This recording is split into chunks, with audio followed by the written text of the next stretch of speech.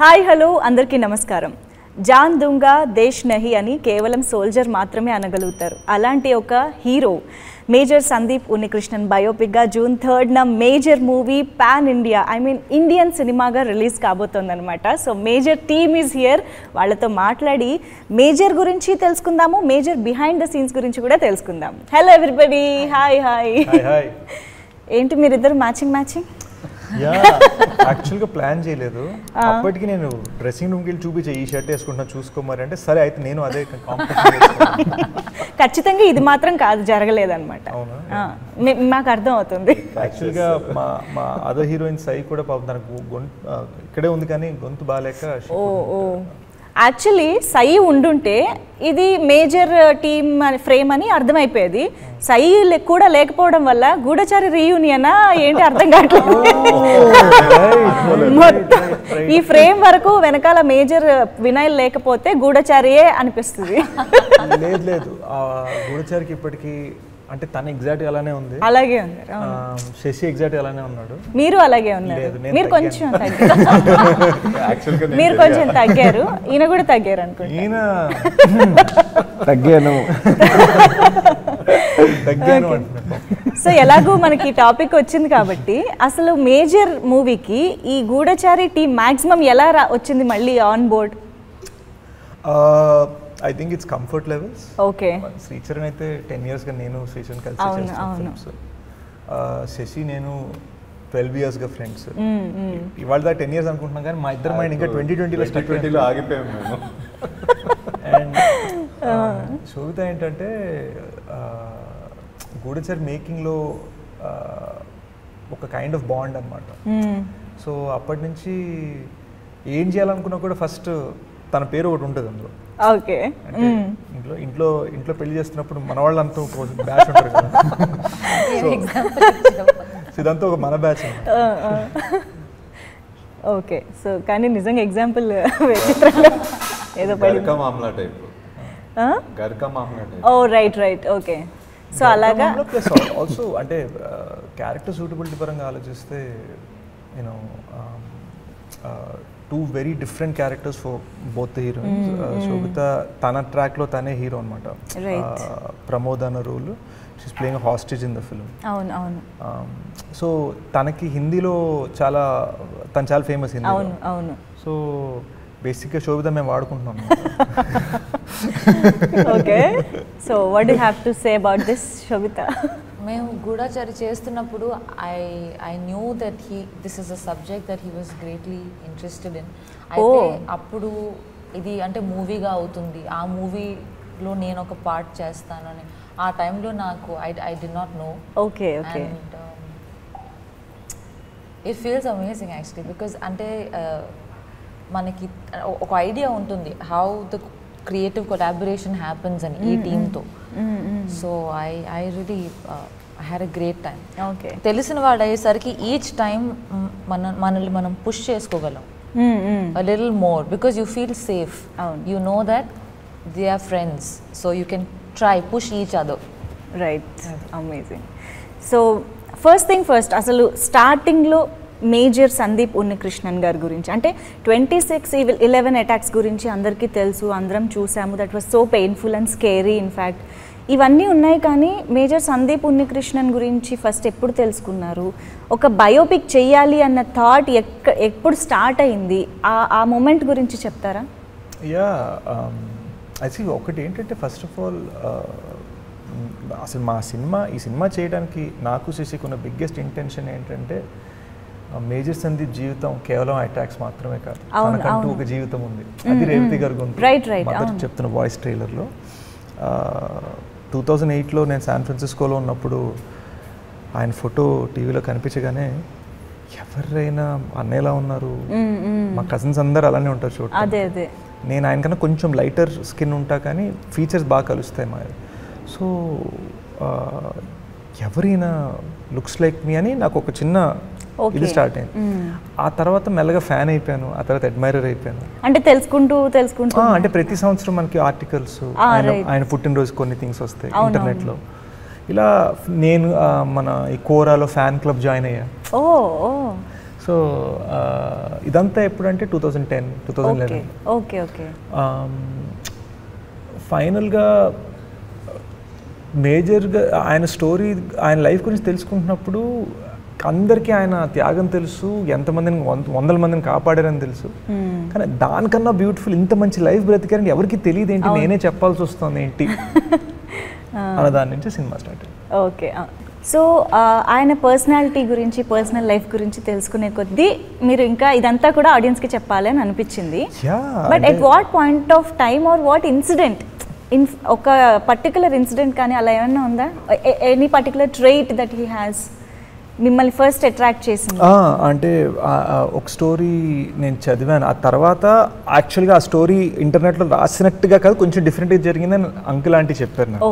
But ఆ story చదివింది ఏంటంటే, ఐఎంఏ నుంచి వాళ్ళు బయలుదేరుతున్నప్పుడు, ఆయన బెంగళూరు ట్రైన్లో బయలుదేరుతున్నప్పుడు ఫ్రెండ్ అస్సాం వైపు వెళ్ళాలి, ఆయన ఇటువైపు రావాలి. ఓకే. సో బయలుదేరినప్పుడు ఫ్రెండ్ దగ్గర డబ్బులు లేవు, ఇంటికి వెళ్ళటానికి కూడా డబ్బులు, ట్రైన్ ఎక్కారంత. ఆయన జేబులో ఉన్న ప్రతి రూపాయి ఆయనకి ఇచ్చారు ఫ్రెండ్కి. ఆయన మాత్రం 2 days ట్రైన్లో బెంగళూరు వచ్చారు. ఈ 2 daysలో ఏమీ తినలేదు, ఏమీ తాగలేదు, ఎవరిని అడగలేదు, ఎవరికి చెప్పలేదు. ఎందుకంటే military can't ask. At the same time ఆయనలో ఉన్న హ్యుమానిటీ, ఫ్రెండ్ మాత్రం ఇబ్బంది పడకూడదని. అవును. సో మీకు రెండు చూసాయి, ఇక్కడ ఒక ప్రైడ్, అవును, ఇక్కడ ఒక కేరింగ్. సో అరే ఏం మామ అందరూ ఒట్టి 26/11 మాడుకుంటున్నారు, ఇంత గొప్ప జీవితం ఉంది, తెలియాలి కదా జనాలకి. అండ్ లక్కీగా ఈ లాస్ట్ ఫ్యూ ఇయర్స్లో మేజర్ సందీప్ గారిని చాప్టర్గా నేర్పిస్తున్నారు స్కూల్స్లో. చిరెక్ స్కూల్లో ఒక చాప్టర్గా నేర్పిస్తున్నారు. సో మనం చిన్నప్పుడు గాంధీజీ, భగత్ సింగ్ అని ఎలా చదువుకున్నాము, రాను జనరేషన్స్ మేజర్ సందీప్ గురించి అలానే చదువుతారు. సో ఇలాంటి ఇన్సిడెంట్స్ చాలా ఉండుంటాయి ఆయన లైఫ్లో. మీరు పేరెంట్స్ నుంచి కూడా ఎన్నో విషయాలు తెలుసుకుని ఉంటారు, I think together as a director మీరు కూడా.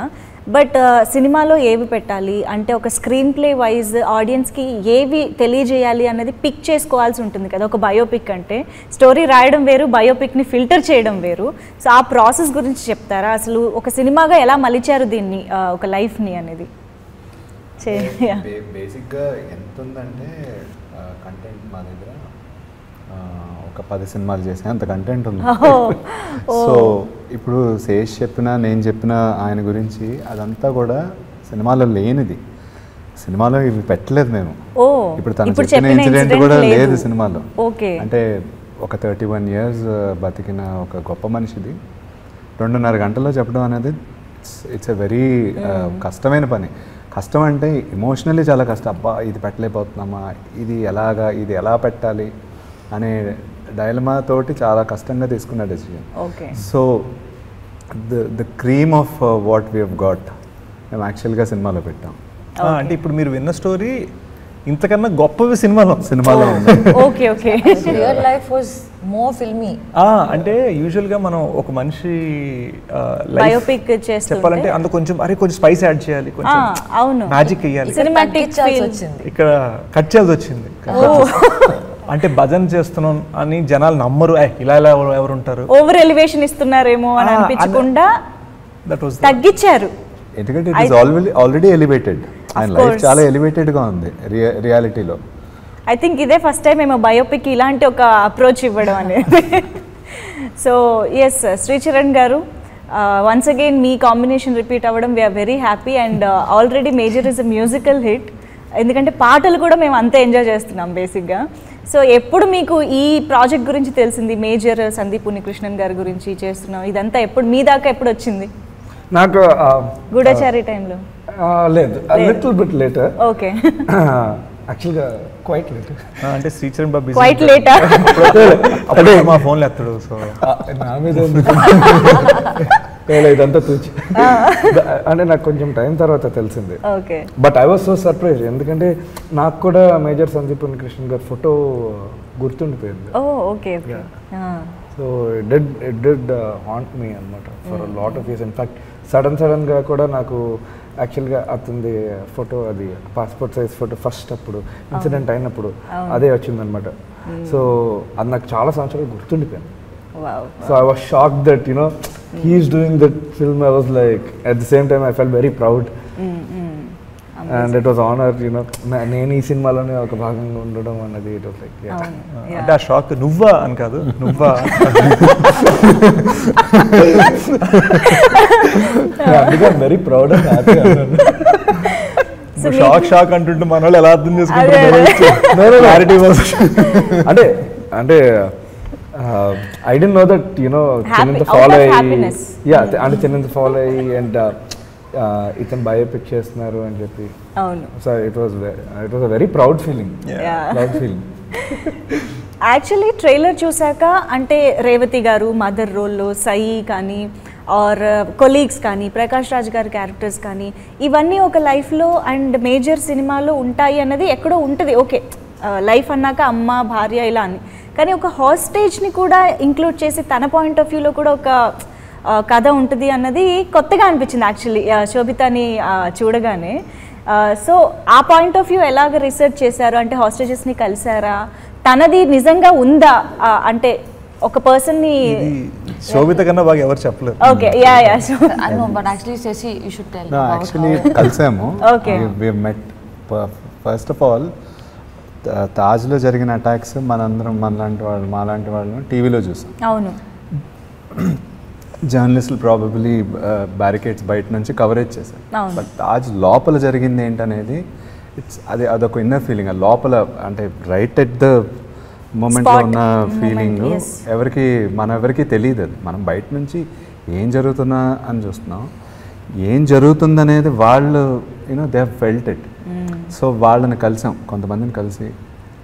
So we have it's based on a real person, but for some we don't want to keep that private evaranedi, but danini we have adopted into the script. And then Sobhita ki jarigindi ayana naaku cheppina maatalu as it is ga I've told Sobhita, and that's something ela ante oka 24 hours or 30 hours or so oka hotel lo oka room lo undipotam. So ఆ hostage ఎలా feel అయ్యారు లోపల అనేది కంప్లీట్గా మేము తెలుసుకుని we told that శోభితకి as it ఈస్గా I gave the narration జరిగింది. అండ్ దెన్ అక్కడ నుంచి she took it forward completely. మీరు డైరెక్ట్గా కలవలేదు హాస్టేజ్ని? లేదు. Okay. So cinema story design చేసేటప్పుడు అండి, ఇప్పుడు 31 years లైఫ్, మనం ఏం చేస్తాం, ఏది ఉంచాలి, ఎలా ఉంచాలి, 2 hours ఎలా చెప్తాం. అది ఏమనుకున్నామంటే బేసిక్గా 2 ఫండమెంటల్ బ్లాక్స్గా డిజైన్ చేసామండి స్టోరీని. ఒకటి ఏంటంటే ఆయన మొత్తం జీవితం, డిఫరెంట్ ఇన్సిడెంట్స్. ఒకటి ఏంటంటే ఆ వన్ డే, అంటే చిన్నతనం నుంచి అతని లైఫ్ని ఎక్స్ప్లోర్ చేస్తాం. అండ్ ఆల్మోస్ట్ ఒక వేరే ట్రాక్గా ఈ ఇన్సిడెంట్ని ఒక 2 days, ఇట్ స్టార్ట్ 36 hours అదొక ఫిల్మ్లో అదొక parallel track. And at some point they coincide. So that's where things. అది పైగా ఐ ఫీల్ లైక్ ఈ టు ప్లే రియల్ పర్సన్ అంటే వాళ్ళ ఎక్స్పీరియన్సెస్ని, I'm sure it must be very traumatic ఆ టైంని. సో దాన్ని గుర్తించి దాన్ని రెస్పెక్ట్ చేస్తూ, sincerity is not an option, it is a duty. Right. ఇది వాడుతుంది నేను, sincerity is not an option. ఇదే ట్యాగ్లైన్ పెట్టాల్సిందా?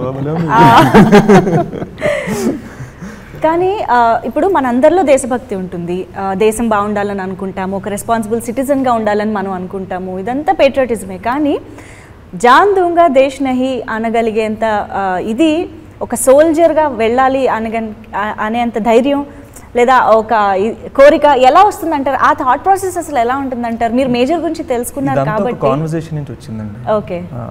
అంకుల్ అమ్మతో మాట్లాడుతున్నప్పుడు, ఆంటీని అమ్మ అంటూ ఉంటాను, మాట్లాడుతున్నప్పుడు ఆయన మేజర్ సందీప్ చేసిన ఆయన కార్గిల్లో కూడా పోరాడారు. సో ఏంటి ఇంత పేట్రియాటిక్గా నేను మాట్లాడుతుంటే అని అన్నారు. ఏంటి అన్న, ఇప్పుడు ఇండియా బార్డర్లో ఎలా ఫైట్ చేయాలి, ఇండియా క్రికెట్ మ్యాచ్ ఎలా గెలవాలి, సచిన్ బ్యాటింగ్ ఎలా చేయాలి, ఇవన్నీ అందరం ఫీల్ అవుతాం. సో టెక్నికల్గా మన అందరిలో దేశభక్తి ఉంది. అవును. సో పేట్రియాటిక్గా ఉండే మనందరి పని వాళ్ళని కాపాడటం సోల్జర్ పని. అది మేజర్ సందీప్ నమ్మేవారు. సో ఆయన నమ్మేది ఏంటంటే సోల్జర్ చేయాల్సిన పని సోల్జర్ ఫీల్ అయ్యేది సంథింగ్ మోర్, అది దేశభక్తి అనేది చిన్నగా అయిపోతుంది ఓకే వాళ్ళు చేసే పనికి, వాళ్ళు ఆలోచించే విధానంకి. సో దాన్ని మించింది ఏంటి అనే డిస్కషన్ వచ్చినప్పుడు జాన్ దుంగా దేశ్ నహీ అని ఆయన అనరు సినిమా, ఆయన డైలాగ్ అనరు, కానీ ఆయన జీవితం బతికిన విధానం అది. సో దట్స్ వేర్ జాన్ దుంగా దేశ్ నహీ వచ్చింది, ప్రాణం ఇస్తా కానీ దేశానికి. అవును అవును యా.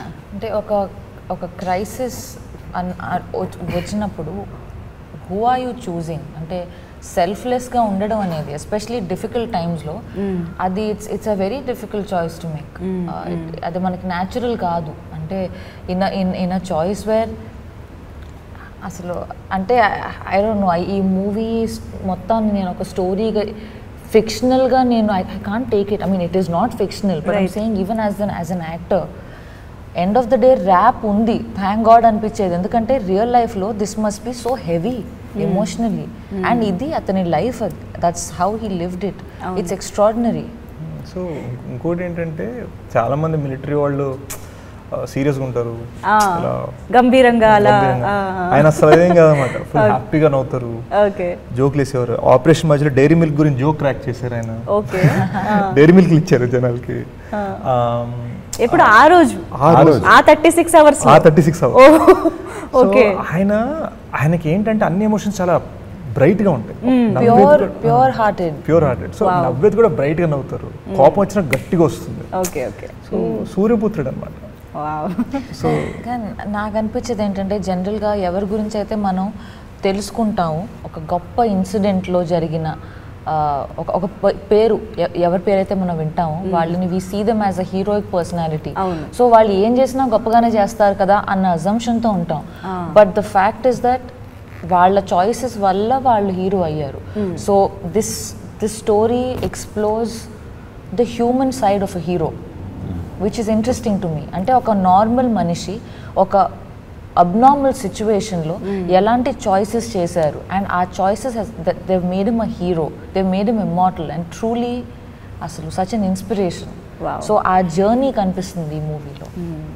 సో మొత్తానికి మాకేంటంటే ఏదైతే చైల్డ్హుడ్ నుంచి టీనేజ్ కానీ ఆర్ దట్ లవ్ ట్రాక్ కానీ ఇదంతా కూడా జనరల్గా ఆడియన్స్ అందరూ ఎలా ఎంజాయ్ చేస్తూ ఉంటారో అవన్నీ కూడా ఎలిమెంట్స్ ఉన్నాయని అర్థమైపోతుంది ట్రైలర్ అది చూసిన తర్వాత. యా, అంటే మొదటి సినిమా ఫస్ట్ 40 minutes ఎలా ఉంటుందంటే అమ్మ నాన్న, స్కూల్లో క్రష్, ఫ్రెండ్స్.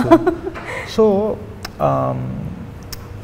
జెన్యున్ ఎలా ఉంటుందంటే ఏంటి గొప్ప మనిషి కథ చూడటానికి వచ్చాం కదా, ఇంత సింపుల్గా ఉంది ఏంటి, మనలానే ఉన్నాడు ఏంటి, పక్కింటి అబ్బాయిలా మాట్లాడుతున్నాడు ఏంటి, మనకేం ఫీలింగ్ రాదు.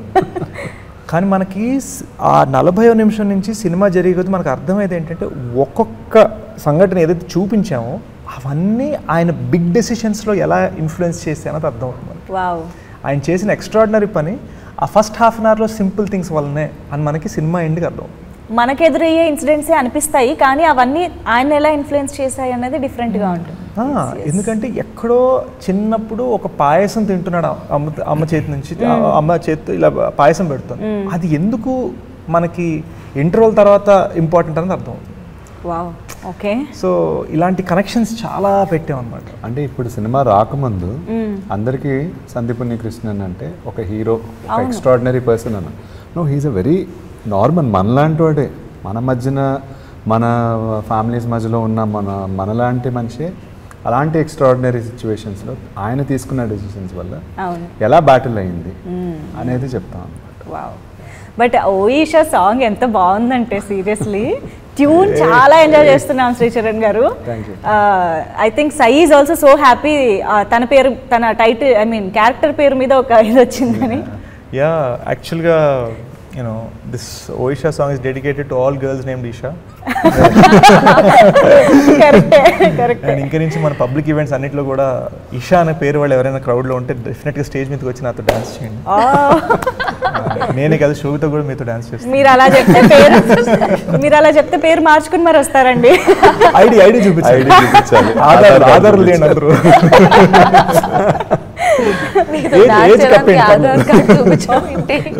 ఏజ్ కప్పేయండి పర్లేదంట.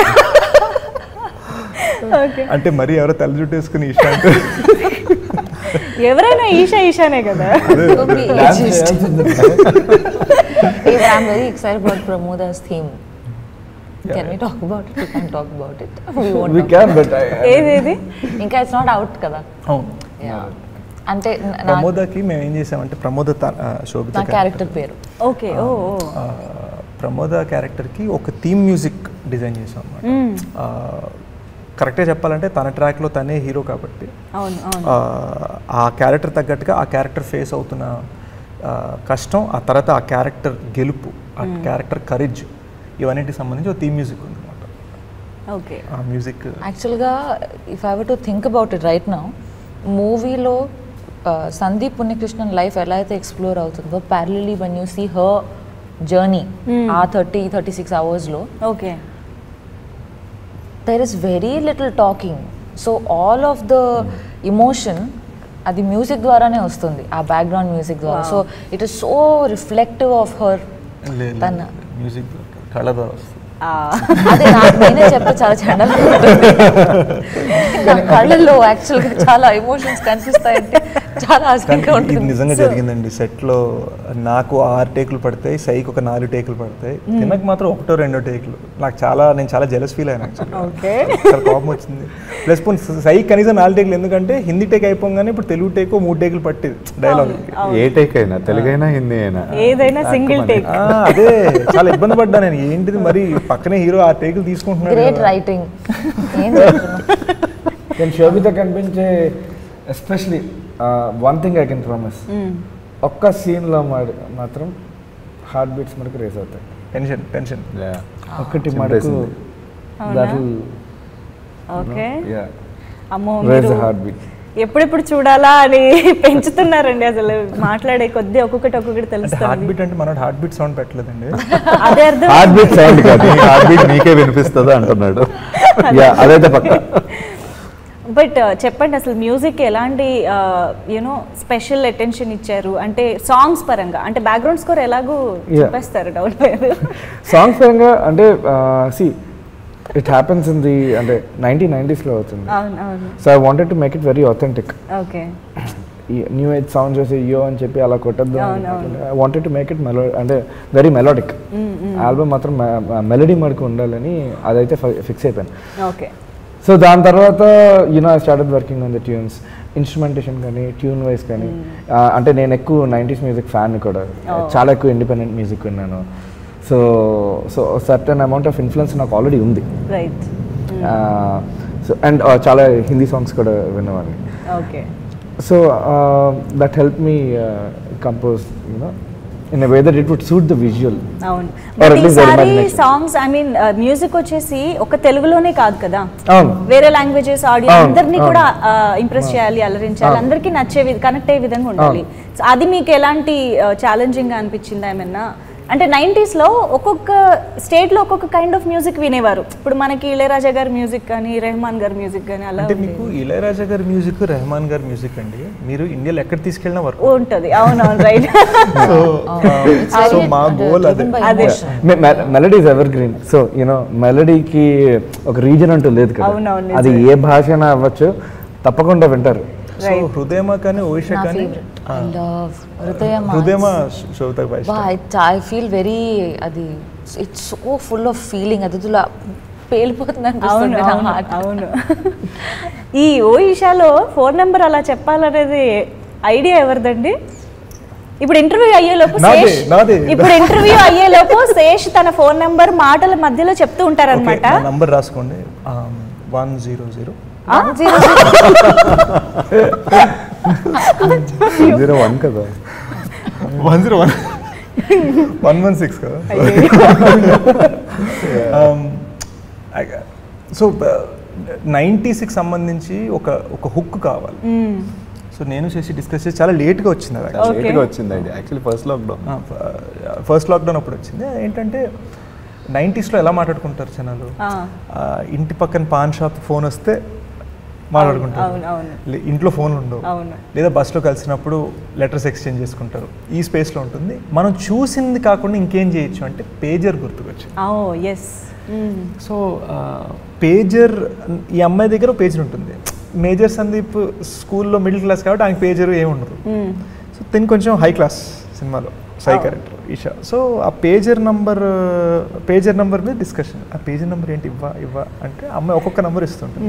ఎందుకు ఇంతకన్నా ఎక్కువ ఇవ్వట్లేదు అంటే అంతకన్నా నచ్చలేదండి. నచ్చే కొద్దీ ఒక్కొక్క నెంబర్ రివీల్ చేసుకుంటూ అండ్ అది కూడా ఆర్డర్లో కాదు. ఆర్డర్లో కాదు, అది ఆర్డర్లో కాదు. ఓ మేము ఇంకా నోట్ చేసుకుందాం అనుకున్నాం. సో ఇలా రాసేసుకొని మనోడు ఏదైనా ట్రై చేద్దాం అనుకున్నా కూడా ట్రై చేయడం కూడదు. Okay okay. సో ఎండ్లో చెప్తాను. But this is so cute, అసలు ఎంత కొత్తగా అండ్ క్యూట్ గా అనిపించింది. అంటే మేము 90s గెలిపాం. అవును. 90s లో ఈ బ్లాంక్ కాల్స్ ఇవ్వటం, 2 బ్లాంక్ కాల్స్ ఇచ్చాక 3వ కాల్కి ఎత్తటం, ఇలాంటివి ఉండేవి సెల్ ఫోన్స్ లేనప్పుడు. యాక్చువల్గా ఎర్లీ 2000s కూడా అంటే 90s లో ఎంత ఉండేదో. ఎర్లీ 2000s లో నేను అలాగే ఇచ్చాను తిరిగి వాళ్ళ ఫాదర్. బ్యాంక్ కాల్స్ అంటే ఏంటో తెలియని మన 18 ఏళ్ల కుర్రాళ్ళకి లేదు. అప్పుడు యూఎస్ లో కాలర్ ఐడి అని వచ్చేది. కాలర్ ఐడిలో నంబర్ వచ్చేది. అప్పుడు ఇప్పుడు ఇంకా చేయకు మా ఫాదర్ కాలర్ ఐడి పెట్టారు అని చెప్పేవారు అమ్మాయి. చెప్పారు, నాకు చెప్పలేదు. శశి చాలా అనుభవంతో చెప్తున్నాడు, చాలా ఆథెంటిక్ గా చెప్తున్నాడు. సినిమా అంతా ఒక ఎత్తు, ఇదొక్కటే ఒక ఎత్తులో. యాక్చువల్లీ ఇద్దరు చాలా కనెక్ట్ అయ్యి చెప్తున్నారు. సాయి చరణ్ గారు నేను ఎస్టీడీ బూత్ నుంచి చేశాను 2 times, వెళ్ళలేదు. డబ్బులు ఇచ్చి వెళ్ళిపోతుంటే కాల్ వచ్చి బాబు మీకు ఎవరో ఫోన్ చేశారు అంటే ఎవరు అంటే ఎవరు అతనంటే డాడీ ఫోన్ చేస్తారు. డాడీ కాదు మామయ్య. మీకు ఎక్స్ట్రా ఇస్తాను ప్లీజ్ మీరే మేనేజ్ అని చెప్పండి. బట్ బ్లాంక్ కాల్స్ ఇంకా ఆగట్లేదండి. ఎందుకంటే ఐఫోన్ లో ట్రూ కాలర్ ఉండదు కదా. అవును ఉంటుంది, ఉండదు, కరెక్ట్ గా పనిచేది ఐఫోన్ కి. సో నేను నేర్పిస్తా. సో అది స్క్రీన్ చేయడం ఇబ్బంది. నార్త్ మీడియా నుంచి ఫోన్లు వస్తుంటే నేను ఎత్తుతుంటే मैं चंडीगढ़ से फोन कर रहा हूँ, आपका ट्रेलर देखा. Okay, okay. This was in 2000s, but 1990s it was all about, you know, whatever you've seen, pager, adanta. So wow. So yes, మామూలుగా ఒక బయోపిక్ మూవీ అనగానే ఆడియన్స్ థియేటర్కి వచ్చినప్పుడే ఇదంతా నిజంగా జరిగింది అని నమ్మడానికి రెడీగా వస్తారు. ఏం చూసినా సరే ఎస్ ఇది జరిగింది అని అనుకుంటాం మేము. అయితే సినిమాలో రియాలిటీ ఎంతవరకు పెట్టగలిగారు, సినిమాటిక్ లిబర్టీ ఎంతవరకు తీసుకోవాల్సి వచ్చింది? ఒకటి ఏంటంటే అండి, మా ఇంటెన్షన్ ఎప్పుడు ఆనెస్ట్. సో మేము ఏం చేసామంటే డే 1 నుంచి కూడా మన ప్రతి పోస్టర్ మీద కూడా మీరు చూస్తే inspired by the life of major Sandeep Unnikrishna క్లియర్గా. సో ఏ బయోపిక్ కూడా మీకు 100% ట్రూత్ కాదు. ఎందుకంటే మనం బయట మాట్లాడుకుంటున్నప్పుడు వెనకాల మ్యూజిక్ మోగట్లే కదా. అవును. సో మేము ఆయన జీవితాన్ని ఒక ఇన్స్పిరేషన్గా తీసుకొని బహుశా కొన్నిసార్లు అయితే 5 డిఫరెంట్ ఇన్స్టెన్సెస్ ఆయన జీవితంలో జరిగింది ఒక సీన్లోనే పెట్టాం. కానీ ప్రతి దాంట్లో కూడా ఆయన సోల్, ఆయన స్పిరిట్ అది జెన్యున్గా మేము క్యాప్చర్ చేయడానికి ప్రయత్నించామా లేదా అన్నది పాయింట్. ఓకే. సో మేమైతే ఆనెస్ట్ ఫిలిం తీసాం అంటాం. ఎంతవరకు ట్రూ అంటే ఇప్పుడు ఫైట్స్లో కొంచెం స్టైల్ ఉంటుంది, యాక్షన్ సినిమా, ఎంటర్టైనర్, పాటలు ఉన్నాయి సినిమాలో, ఫ్యామిలీ ఎమోషన్స్ ఉన్నాయి. ఇవన్నీ ఏంటంటే సినిమా అన్నాక కొంచెం బ్రైట్ చేయాలి, లేకపోతే మనకి థియేటర్లో డాక్యుమెంటరీ ఫీల్ ఉంటుంది. కానీ ప్రతి సీన్లో, ప్రతి ఎగ్జాజరేషన్లో, ప్రతి పాటలో, ప్రతి దాంట్లో కూడా ఆయన రియల్ లైఫ్లో ఉన్న ఒక స్పిరిట్, సోల్ మిస్ అవ్వకుండా ఉన్నదానికంటే తగ్గించే చేసాం. కొన్ని మేము ఫిక్షన్ చేసినవి అంకుల్కి చెప్పాం. అంకుల్ చెప్తే వాడైతే అలా చేస్తాడు అంటే ఉంది. క్యారెక్టర్ నుంచి బయటకు వెళ్లకుండా ఒరిజినాలిటీకి దగ్గరగానే ఫిక్షన్ కూడా. ఓకే. యాక్చువల్గా కొన్ని ఇండస్ట్రీ కొన్ని ఫీల్డ్స్లోకి పిల్లలు వెళ్తున్నప్పుడు రిస్కీ అనిపిస్తే పేరెంట్స్ ఆపేస్తారు, అది వద్దులే ఇంజనీరింగ్ చెయ్యి, లేకపోతే ఇది గ్యారంటీగా ఉండే జాబ్స్ చేసుకొని. ఇన్ఫ్యాక్ట్ అందులో ఫిల్మ్ ఇండస్ట్రీ కూడా ఒకటి రిస్క్ ఉంటుంది, కెరియర్ రిస్క్ అని. కానీ సోల్జర్ అంటే లైఫ్ రిస్కే ఉంటుంది ఏకంగా. సో అసలు పేరెంట్స్ ఇష్టంగా ఒక వాళ్ళ సన్ ఆర్ డాటర్ని సోల్జర్గా మార్చడానికి వాళ్ళ థాట్ ప్రాసెస్ ఎలా ఉంటుందనేది మీరు పేరెంట్స్తో అంత మాట్లాడారు కాబట్టి అసలు వాళ్ళు ఏ ధైర్యంతో ఎలా పంపించారు? వాళ్ళు యాక్చువల్గా ఆ ధైర్యంతో పంపలేదండి. ఓకే. చాలా భయపడుతూ మేజర్ సందీప్, అఫ్ కోర్స్ ఆ టైంలో మేజర్ కాదు, ఆయన సందీప్ గారు ఆ టైంలో వాళ్ళ విషెస్కి అగేన్స్ట్గా వెళ్ళి నేషనల్ డిఫెన్స్ అకాడమీలో జాయిన్. ఇన్ఫ్యాక్ట్ మనకి ఇప్పుడు కొన్ని విజువల్స్లో ఆయన నేవీ డ్రెస్లో కనిపిస్తారు, కాస్ట్యూమ్ పార్టీలో నేవీ బట్టలు వేసుకుని వస్తారు. కొంతమంది నేవల్ సోల్జర్స్ అంటే ఆయన ఆర్మీ కదా నేవీ బట్టలు వేసుకున్నారు ఏంటి, ఆయనకి చిన్నప్పుడు నేవీలోకి వెళ్ళాలండి. సో ఆయనకి నేను ఎలాగో బయట కళ్ళద్దాలు పెట్టుకుంటానో ఆయన కూడా కళ్ళద్దాలు ఉన్నాయి కాబట్టి నేవీ రిజెక్ట్ చేశారు.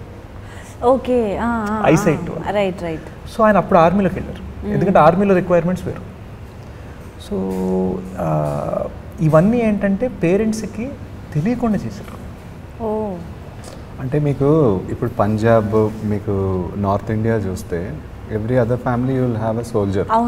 సౌత్ ఇండియాలో అప్పుడు ఎలా ఉండేదంటే ఆ టైంలో ఆయన స్కూల్ నుంచి పాస్ అవుట్ అయ్యే టైంకి it's US boom, software engineers, so అందరూ ఈ ఫ్లోలో వెళ్ళిపోతుంటే ఆయన అగెయిన్స్ట్ ఆల్ దాట్ నేను ఒక సోల్జర్ అవ్వాలని వెళ్ళారు. అంటే మనకి నార్త్ వాళ్ళంతా దేశభక్తి మనకి ఉంటుందండి, కానీ వెళ్ళి ఫైట్ చేసేది అటు సైడ్ ఎక్కువ ఉంటుంది. సో ఆయన మన సైడ్ నేను ఫైట్ చేస్తా అంటే మన వాళ్ళకి మచ్ మోర్ భయం కలిగించే విషయం అన్నమాట. అవును అవును, ఫెమిలియారిటీ పెద్ద లేదు అంతా. Right right, okay. బట్ శోభిత ఒక హాస్టేజ్గా ఇందాక శశికిరణ్ గారు అన్నట్టు ఆ పరిస్థితుల్లో ఉండడం అనేది చాలా స్కేరీ థింగ్, అసలు ఊహించుకోవడానికి చాలా భయంగా ఉంటుంది. సో అసలు మీరు ఆ షూస్లోకి వెళ్ళినప్పుడు మీరు ఎలా ఆలోచించారు, ఆ భయం ఎలా ఉంటుంది, దాన్ని ఎలా ఎమోట్ చేయాలి, అండ్ మీకంటూ ఒక క్యారెక్టర్ ఉండుండొచ్చు, మీకంటూ ఒక లైఫ్ ఉంటుంది కదా, సో అదంతా ఆ మూమెంట్లో గిర్రం తిరిగే అవకాశాలు ఉంటాయి. సో అదంతా అసలు ఎలా థాట్ ప్రాసెస్ ఎలా జరిగింది ఆ క్యారెక్టర్ వెనుక?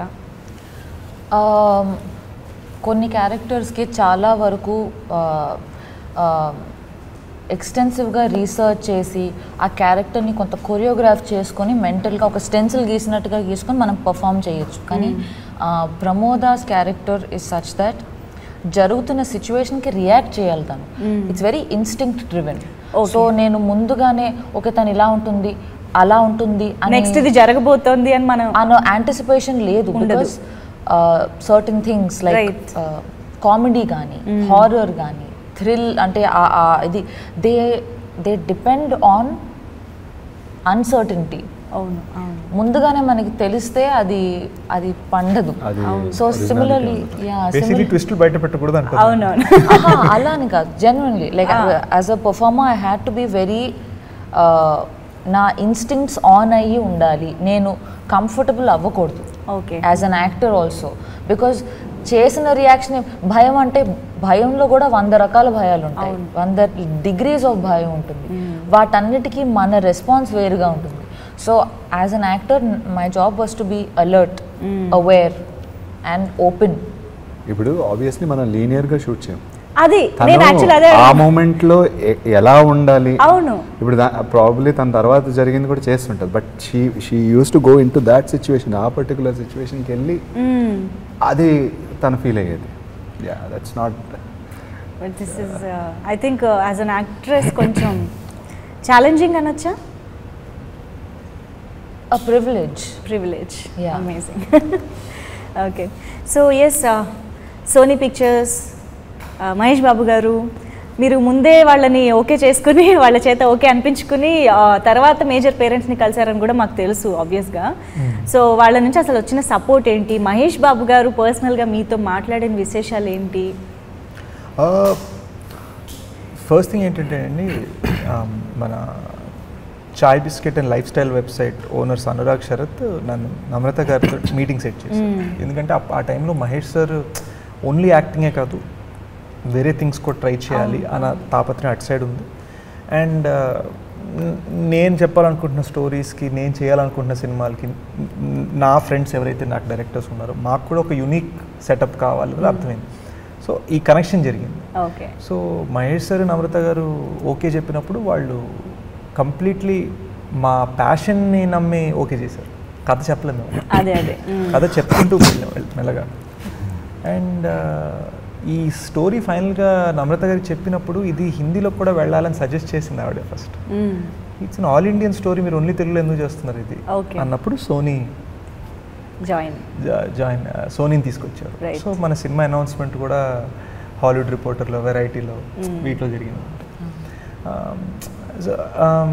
అది ఒక హైదరాబాద్లో ఉన్న మనకి కొత్తగా ఉంటుంది కదా. అవునవును. సో అదే ఈ ముగ్గురు Anurag Sarath, Sony, Mahesh sir. And మాకు ఫస్ట్ ఆడియన్స్ ఎప్పుడు Mahesh sir major Sandeep parents వీళ్ళిద్దరే మాకు main audience first. So major Sandeep parents ఇప్పుడు చూపించబోతున్నాం. మహేష్ సార్ మొన్న ట్రైలర్ లాంచ్ ముందు మేమేం చేసామంటే చాలా స్ట్రాటజిక్గా కరెక్ట్గా నైట్ బిఫోర్ చూపించాం. మా ఇంటెన్షన్ అది. మీరు ఆలోచించాల్సింది ఏంటంటే ఆయన చాలా ఆనెస్ట్. సో ఆయన నచ్చపోతే ఏంటి అని డౌట్ లేదు మాకు. సో నైట్ బిఫోర్ చూపించాము, ఆయన చాలా ఎక్సైట్ అయిపోయారు. సో అందుకనే ట్రైలర్ లాంచ్లో ఆయన అలా మాట్లాడటం జరిగింది. ఎందుకంటే ఏది ఫేక్గా మాట్లాడలేదు, అన్ని మనస్ఫూర్తిగా మాట్లాడాం అందరం కూడా. అవునవును, యా. అండ్ నమ్రత గారు ఐ థింక్ కాన్స్టెంట్గా మీకు సపోర్టివ్గా అన్ని విషయాల్లోనూ ఉన్నారని తెలుస్తుంది. సాయి ఆన్ బోర్డ్ రావడం కానీ. అవును, ఇప్పుడు నమ్రత గారు సల్మాన్ గారు ఫ్రెండ్స్, నమ్రత గారు Mahesh Manjrekar sir friends. So Sai చెయ్యాలని చెప్పి నమ్రత గారు సజెస్ట్ చేసి అటు సైడ్ మాట్లాడటం. సో అంటే ఎవరెవరు అందరూ కూడా ఇది ఒక జెన్యున్ ప్రాజెక్ట్ కాబట్టి వాళ్ళ కొంచెం కంఫర్ట్ లేకపోయినా కూడా దాటి మరి ఓకే కాంట్రిబ్యూట్ చేశారు. ఫర్ ఎగ్జాంపుల్ నా ప్యాషన్ ప్రాజెక్ట్ అండి ఇది. శశి ఏమో సితారా ఎంటర్టైన్మెంట్స్తో సినిమా చేస్తున్నాడు. అదే నేను నాగవంతి గారికి ఫోన్ చేసి సార్ ఏమనుకోద్దు, ఒక్క 1 year, జస్ట్ 1 year అని 3 years బ్యాక్, జస్ట్ 1 year అంటే 3 years బ్యాక్ చెప్పారు. 1 year 3 years బ్యాక్ చెప్పాను. ఓకే. సో శశికి అన్కంఫర్ట్ అయినా కొంచెం ఆల్రెడీ ప్రాజెక్ట్ జరుగుతున్న మధ్యలో ఇటు రావడం, అది శశికి. శోభిత తోటి నేను చెప్పింది ఏంటంటే సాంగ్స్ ఉండవు, కానీ అమేజింగ్ రోల్, ప్లీజ్ నువ్వే చేయాలని నేను రిక్వెస్ట్ చేసి శోభితగా, ఎందుకంటే గోడిసార్లు మంచి మంచి పాటలు ఉన్నాయి తనకి. సో తను కూడా ఓకే యు నో వాట్, నాకు రోల్ బాగా నచ్చింది, సినిమా బాగా నచ్చింది అని తను సైన్ ఆన్ అవ్వడం. బట్ తను సాంగ్స్ కోసం చూసే యాక్ట్రెస్ అని మాకు అనిపించట్లేదు ఆబ్వియస్గా. అంటే యాక్టింగ్ కోసం చూస్తాను నేను ఆబ్వియస్లీ. అండ్ యూనో నమ్రత గారు కూడా స్ట్రెచ్చింగ్ వెళ్ళి బాలీవుడ్లో ఎన్ని సెట్ చేయటాలు.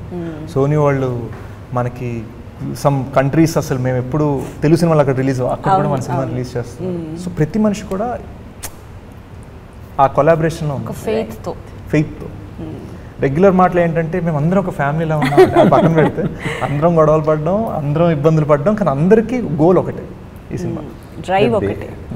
బేసిక్గా ఎలా ఉంటుందంటే 2008లో November 26, 27 శాన్ ఫ్రాన్సిస్కోలో తన టీవీ సెట్ ముందు చూసి ఈ ఒక డ్రీమ్ డెవలప్ అయింది తనకి.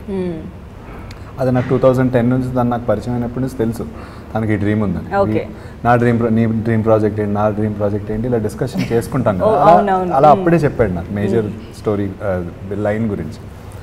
అదేమవుతుందంటే మేబీ ఆ రోజునే తను చేసుంటే మేబీ అదేంటంటే మ్యారినేట్ అయినాళ్ళు తను ఒక సీజన్డ్గా ఇక్కడి వరకు వచ్చి దాంట్లో నేను రావటం, మళ్ళీ శోభిత రావటం, శ్రీచరణ్ రావటం, మా టీం అంతా మళ్ళీ కలవటం. ఇంకోటి ప్రాక్టికల్గా ఏంటంటే అండి, this is a very big film. 120 రోజులు తీసాము, 75 లొకేషన్స్, 8 sets కట్టాము ఫిల్మ్కి. So and some 7-8 different Indian సిటీస్లో షూట్ చేసాం. 80s 90s పీరియడ్ ఇరా రీక్రియేట్ చేసాం. సో ఇదంతా చేయడానికి ఒక చాలా పెద్ద బడ్జెట్ కావాలి. సో నేను హీరోగా ఆ స్థాయికి వస్తే కానీ ఆ బడ్జెట్ ఓకే అవుతుంది. సో అది కూడా ఈ టైం పట్టడానికి రీజన్ ఎందుకంటే నేను అవన్నీ సంపాదించుకుని ఆ క్రెడిబిలిటీ ఆడియన్స్ నుంచి నాకు వచ్చిన రోజునే సోనీ వాళ్ళైనా ఎవరైనా నమ్ముతారు. ఒక ప్రొడ్యూసర్కి ఒక యాక్టర్గా you want to be an asset, not a liability. Wow. అసలు శోభిత వన్ లైనర్స్ కాఫీ పడింది రోజు పొద్దున ఒకసారి ఫోన్ చేసి ఇవాళ ట్విట్టర్లో ఏం కోట్ పెట్టాలి చెప్తాను. ఆవిడ ఒక్క మాట మాట్లాడితే చాలు మొత్తం సమప్ అయిపోతుంది. సో యాక్చువల్లీ శ్రీచరణ్ గారు ఎడిటింగ్ టేబుల్ నుంచి ఫస్ట్ అవుట్పుట్ చూసేది మీరే as a music director. So ఒక సినిమా చూసే ఫస్ట్ వ్యూవర్గా మీ ఎక్స్పీరియన్స్ ఒకసారి మాతో చెప్పండి. గూస్ బంప్స్ అసలు మామూలుగా లేదు. అంటే బికాస్ ఆల్రెడీ మేము కలిసి గూఢచారికి వర్క్ చేసాం. శేష్ తోటి 10 yearsగా బీన్ వర్కింగ్. సో జనరల్గా ఒక certain పారామీటర్లోని as a technician, one of the first case watches the film, as a technician పారామీటర్లో expect చేస్తాం, కానీ అది కంప్లీట్గా దాటేశారు అందరూ. అంటే taking wise Shashi, acting wise Sesh, శోభిత నెక్స్ట్ లెవెల్ అనమాట. So it was different experience. అసలు చాలా చోట్ల ఇక్కడ ఆర్ఆర్ ఎందుకని నేనని గొడవ పడ్డాను, because the scene was so good. యాక్చువల్గా you know in a lot of places it was like that first time నేను చూసినప్పుడే it was an amazing experience. Yeah, but we are eagerly waiting to watch and I think all India audiences అందరూ కూడా wait చేస్తున్నారు ఈ movie చూడడానికి. హిందీ మీడియాతో మీరు interact అయ్యారు. మీరు చూడలేదు కానీ యాక్చువల్గా ఆల్ ఇండియాలో ఆడియన్సెస్ కొంతమంది చూసారు ఆల్రెడీ సినిమా. అవును, విన్నాను. ఇన్ని స్క్రీనింగ్స్ వేసారు. పోనీ ఆ స్క్రీనింగ్ కైనా పిలిచి ఉండాల్సింది కదండి. ఫోన్ చేసాం, మీరు బిజీగా వేరే సినిమా యాంకరింగ్ లో ఉన్నారు. పని చూసా నేను ఆన్సర్స్ ఫర్ ఎవ్రీథింగ్. యాక్చువల్గా ఏమైందంటే సోనీ వాళ్ళు ఇప్పుడు జనరల్గా హిందీలో స్టూడియో వాళ్ళు చేసేది ఏంటంటే ఫోకస్ గ్రూప్స్ అని చేస్తారట. ఏంటండి ఫోకస్ గ్రూప్స్ అంటే జనాలు చూపించి వాళ్ళు ఏమంటున్నారు ఫీడ్బ్యాక్ తీసుకొని మనం సినిమాని ఎలా బెటర్ చేయొచ్చు అని మేము తెలుసుకుంటాం. అంటే నేను ఎప్పుడు చేసేది అదే అండి బాబు అన్నా. నో మనకు ఒక కార్పొరేట్ పద్ధతి ఉంటుంది. అంటే మేమందరం బస్తీ మెసాలు చూద్దాం దా అన్నాం. సో జెన్యున్గా జరిగింది, ఎందుకంటే నాకు కోపం వచ్చింది వాళ్ళు ఇది అంటున్నారని. కానీ వాళ్ళది అనడం వల్ల నాకెంత ఎంకరేజ్మెంట్ వచ్చిందని నేను రియలైజ్ అయ్యాను. ఎందుకంటే మా బాంబేలో చేసిన ఫస్ట్ స్క్రీనింగ్ అయిపోగానే మనస్ఫూర్తిగా చెప్తున్నానండి, నాట్ లైన్, ఒక 12-15 మంది అబ్బాయిలు సడన్గా సినిమా ఇంటికి ఇలా లేచి కన్నీళ్లతో భారత్ మాతాకి జయ నడుచుకుంటూ బయటికి వెళ్ళారు. ఇది నిజంగా జరిగింది. నా దగ్గర వీడియో రికార్డింగ్ కూడా ఉంది కావాలంటే. అండ్ ఢిల్లీలో ఇలాంటి రియాక్షన్స్, హైదరాబాద్లో మేము కొన్ని ఫోకస్ గ్రూప్స్ చేసాం అన్నపూర్ణలో. సో ఇవన్నిటి నుంచి నాకు అర్థమైపోతుంది ఏంటంటే సినిమా బాగుంది బాగాలేదని టెన్షన్ ఉంటుంది యూజువల్గా, ప్రజలు ఏమనుకుంటారు. ఎందుకంటే తెలుగు సినిమాలకి లాస్ట్ మూమెంట్ దాకా, సినిమాకి 2 వీక్స్ ముందు దాకా మనం షూటింగ్లు చేసి డ్రైవ్ వెళ్తున్నాయా, అయ్యో డ్రైవ్ రీచ్ అవ్వలేదు యూఎస్కి, ఈ గాబరాలో ఉంటాం. హిందీ సినిమాలకి ఏంటంటే ఆ సినిమా బాగుందో బాగాలేదో తెలిసేలోపు మనం రిలీజ్ చేసేద్దాం రా బాబు అని భయం వాళ్ళది. ఇవి రెండు కాకుండా మేము ఓపెన్గా దిగుతున్నాం, జనాలు చూపిస్తున్నాం. ఫోన్లు మాత్రం పక్కన పెట్టండి మామ, ఫుటేజ్ బయటికి వెళ్ళకూడదు. మీకు నచ్చింది మీ పోస్టులు వేసుకోండి, నచ్చింది బయటికి చెప్పుకోండి, మాకు ఇబ్బంది లేదు అని దర్జాగా వెళ్తున్నాం. మీకు ఎలాంటి ఇన్సెక్యూరిటీ లేదు కదా, మీరు ఏదైతే ఎమోషన్ చెప్పాలనుకుంటున్నారో అది ఆన్ స్క్రీన్ చూస్తేనే ఫీల్ ఉంటుంది. ఈ విషయంలో మేము సోనీకి థ్యాంక్స్ చెప్పాలండి, ఎందుకంటే వాళ్ళ ఫోకస్ గ్రూప్స్ ఆర్గనైజ్ చేయడం వల్ల మా ఎంకరేజ్మెంట్. అదే ఉన్న వాట్ ఎవర్ ఇన్సెక్యూరిటీస్ అవన్నీ షూట్ జరుగుతున్న టైంలోనే డీలింగ్ విత్ ఇట్, ఫైటింగ్ అంతా అక్కడే జరిగిపోయింది. So now whatever it's like a birthing process laga now this child is yours. ఈ విషయంలో శ్రీచరణ్ కూడా మా బాగా హెల్ప్ అయ్యాడండి, ఎందుకంటే శ్రీచరణ్ బేసిక్గా ప్రపంచంలో ఉన్న మ్యూజిక్లు అన్నీ వింటాడు, కానీ ప్రపంచంలో ఉన్న సినిమాలు ఏవి చూడడు. Telugu mass character. మా ఫ్రెండ్స్ ఇంకా ఇప్పటికీ ఏడిపిస్తుంది, last cinema baby's day out కదా అంటే కాదు, మైనారిటీ రిపోర్టర్ లేదు. సో మనోడు ఇంగ్లీష్ సినిమాలు, హిందీ సినిమాలు తుత్తు మేమే, తెలుగు మాత్రం చూస్తాడు. So okay, Telugu cinema sensibility, music మాత్రం ఇంటర్నేషనల్, మనకు కరెక్ట్ కూర్చుంటుంది. ఏది నచ్చకపోయినా మా అమ్మాయి ఇక్కడ లాగ్ ఉంది, ఇక్కడ స్లో ఉంది, తీసేయండి, ఇది మళ్ళీ చేయండి అంటే మేము మళ్ళీ తన అడ్వైస్ మీద రీషూట్లో అన్నిప్పుడుగా పెట్టుకున్నాం. ఓకే, అలాంటి ఇన్పుట్స్ కూడా ఉన్నాయన్నమాట. అమేజింగ్. అంటే అలాంటి ఇన్పుట్స్ ఇస్తున్నాను నాకు తెలియదు, తీసుకున్న వాళ్ళకి తెలిసింది. Anyways, thank you so much for being with us today. And major కోసం అందరం ఎదురు చూస్తున్నాము, ఎందుకంటే ఇలాంటి సినిమాలు చాలా రేర్గా వస్తూ ఉంటాయి, ఇలాంటి అవకాశాలు. కాబట్టి thank you so much. Thank you.